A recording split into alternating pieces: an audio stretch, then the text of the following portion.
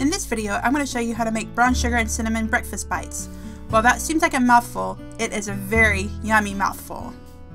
What you're going to need to get started is 1 cup of flour, 1 teaspoon of baking powder, 2 teaspoons of sugar, 1 beaten egg, a half a teaspoon of vanilla, a half a cup of milk, 2 teaspoons of cinnamon, 2 tablespoons of brown sugar, and 2 tablespoons of melted butter. In a medium mixing bowl, you're going to mix all the dry ingredients together.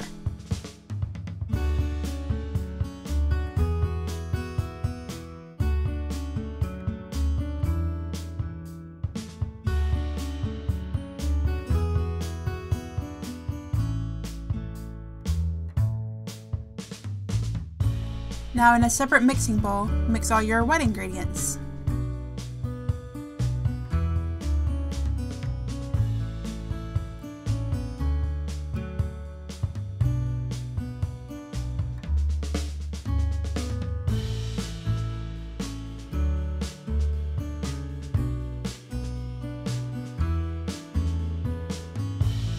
Now combine your wet ingredients to your dry ingredients.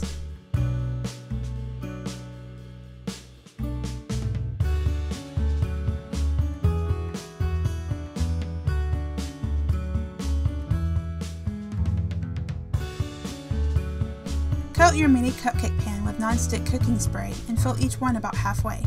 I became a little bit too greedy on some of these, so I had some empty ones left over.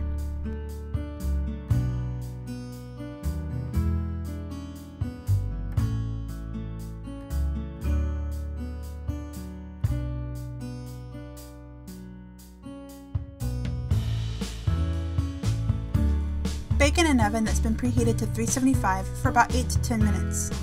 And here's my goatee making a special guest appearance.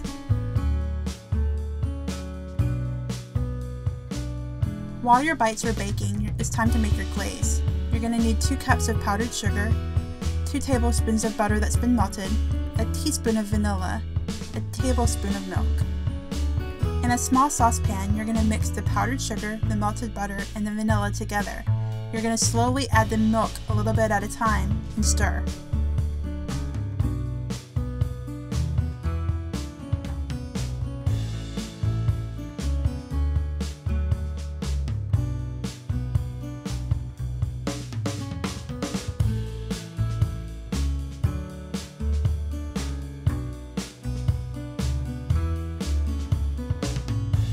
I wanted my glaze a little bit thick on these, but if you wanted a thinner glaze, you can add more milk.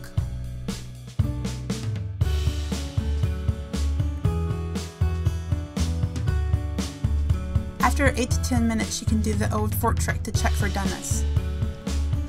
Now it's time to glaze your bites.